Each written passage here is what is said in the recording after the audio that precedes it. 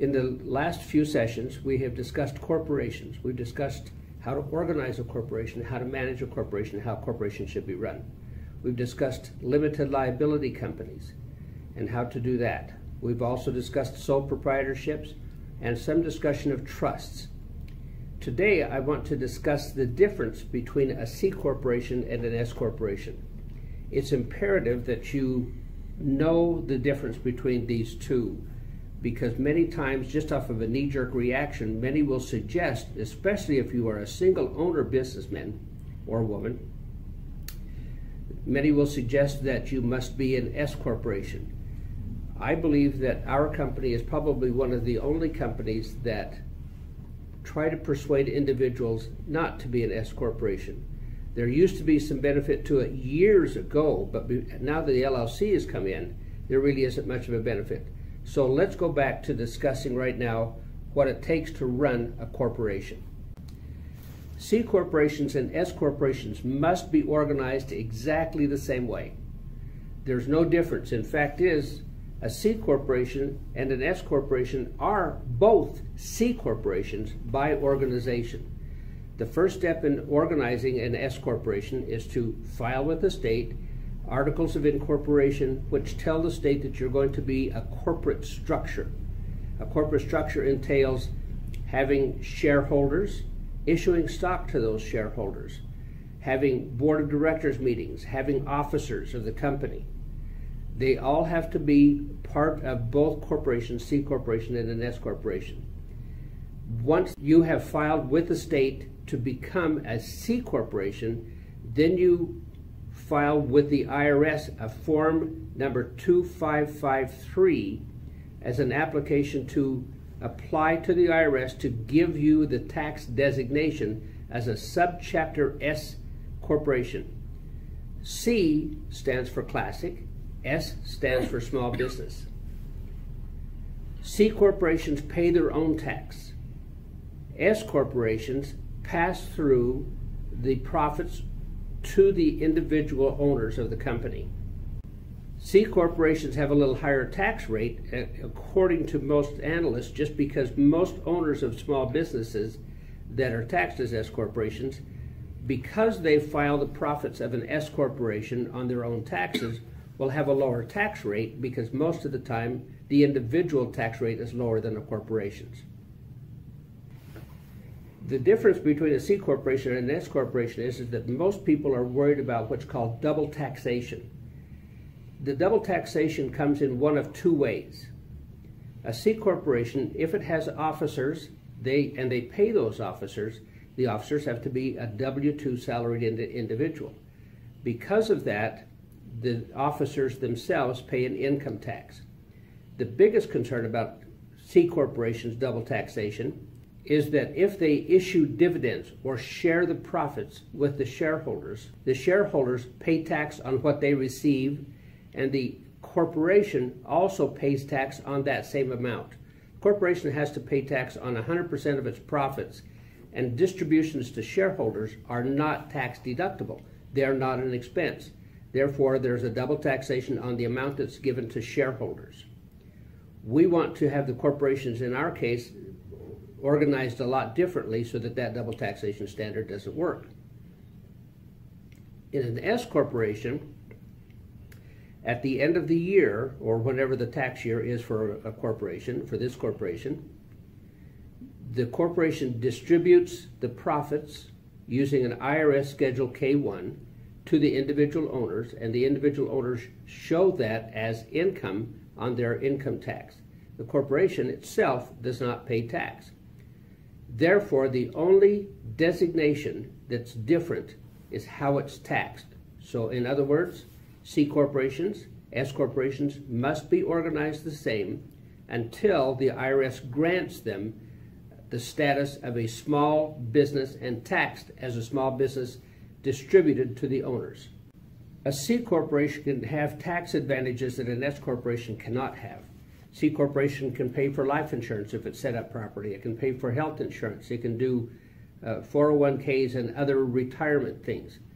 S corporations cannot do that because the money paid for those services it has to be shown on the individual owner's income tax return as guaranteed income. So it's income to an S corporation. So today, what I want to do real quickly is to discuss the pros and cons tax-wise of an S corporation. First off, as we discussed, the corporation must be organized as a C corporation. There is no simple organization. S corporations were brought into law in 1959 by the federal government. They actually were not implemented until about 10 years later. Limited liability companies, which do some things similar to S corporations, were organized for the first time in Wyoming. So C corporations and S corporations are governed by federal corporate law. Limited liability companies are governed by state law. The S corporation, as we discussed earlier, is a tax designation only, not an organization structure. However, with this tax designation, there are things that an S corporation cannot do without having the owners show it as guaranteed income.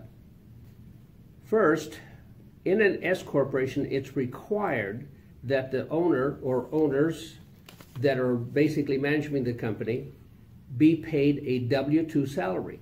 So you, as the owner, now become an employee. You have to have income tax taken. You don't have to have Social Security taken out, but you're also subject to state rules of workman's compensation and other employee taxes. With the exception of Social Security, that's the only tax you don't have to worry about paying. That lessens your Social Security right there. Number two, a C corporation can pay its officers, but it's not required to pay the officers. Therefore, the S corporation is putting you in a position where you don't have any choice but to pay yourself as an officer of the corporation. And the other interesting part is that the IRS could come in and say, you're not paying yourself enough. Therefore, Uncle Sam's looking over your shoulder all the time. You're always in jeopardy of the IRS finding that you're not doing something right and coming back and then saying you haven't paid yourself enough, therefore you now owe us more tax, and you also owe us penalties because you didn't pay yourself enough in the first place. The other part that really is a disadvantage in my opinion is if you're going to be a corporation, why not take full advantage of all of the tax benefits of a C corporation? If you are an S corporation, you still have to not only pay yourself a wage, you have to issue shares of stock to yourself. You have to have a board of directors. You have to have meetings of the shareholders. You have to have meetings of the board of directors. You have to keep minutes of those meetings. Why would anybody want to have that type of management and not be able to use some of the tax benefits of a C corporation? C corporations can write off a lot of things that S corporations and limited liability companies cannot write off as a tax deduction, as an expense. And as we discussed before, the C corporation can retain money in there even though the tax rate's a little bit higher. Federal law with this last tax change stated that the corporation's highest tax rate from the federal point of view is 21%. Other states vary. In Utah, it's about 5%. So you've got about a 26% tax rate in Utah alone. A lot of people like having you file in Nevada, and Delaware, and I'm really dead set against those as well because there are a lot of controls in there. It's difficult to get out. It's going to cost you a lot of money to run it. I don't understand it. In addition to that, the state tax rate there is higher. Now, let me make an explanation. Nevada really technically doesn't have a state tax, but they have a franchise tax. Delaware is the same way. In fact, if you put the wrong type of stock in Delaware and you have too much of that wrong type of stock, you could be paying as much as $125,000 a year in franchise tax without even making a dime. Therefore, what you want to do is to put yourself in a position where the corporation pays very little tax and the individual pays no tax on the money that it gets. Now, a corporation, of course, has the double taxation standards, which means that if there's a distribution, if there's a payment of dividends to the shareholders pay tax on that amount and the corporation pays tax on the amount. On an S corporation, as explained previously, the distribution at the end comes when there is a profit that is made, and the individual then pays a tax on that profit. But it's not a regular tax. Now, the reason that most people have received recommendation from attorneys and CPAs that they be an S corporation is to avoid the self-employment tax. But there's still a tax involved. The biggest concern that I've got is that those profits have to be can only be down to zero. You can't take it less than zero. In other words, if you got a profit of $50,000 and you can take that down, any of the money that you've pulled out yourself is considered taxable income. That's money that you have to pay yourself, and that's part of the distribution. You can't take that lower than zero, and it's considered passive income. Now, passive income in explanation means this. Let me give you an example. You go out and buy a 500 share of stock, on the big five. Let's say go and do Amazon. You buy shares of stock on Amazon. Amazon distributes a dividend to you at the end of the year. You pay a capital gains tax on that distribution. That's a profit that you have to pay a tax on. But it can be reduced, but it can only be reduced as if you were to go to some other company, eBay or General Electric or something of that nature, and that company that you've invested in loses money. That loss can be taken against the profits made on the first investment, but you can't go lower than zero. So if you have more passive losses than you do income, you can't use those passive losses. And if you have active losses, say that you have another company that is involved in, that is not an S corporation, that's got real estate in it and it's got other equipment that you can depreciate and it's got other expenses, and you're actively involved in that company, and that has a loss, you cannot distribute that loss to pay off the investment loss that you've gotten from your S corporation. The IRS takes a look at it as though you have made an investment in your own company, and therefore you're taxed as though it is a dividend from another company and cannot be reduced. It can be reduced by the expenses of the S corporation alone, or it can be reduced by other passive losses. It can't be reduced lower than zero, and you cannot use active losses from other investments and other companies that you are actively involved in to be able to reduce that passive income that you're trying to pay the tax on. So the passive income that you're going to be gaining is taxed similar to a capital gains tax. It's a little bit lower than self-employment tax, and a lot of very wealthy people use this to be able to live off of.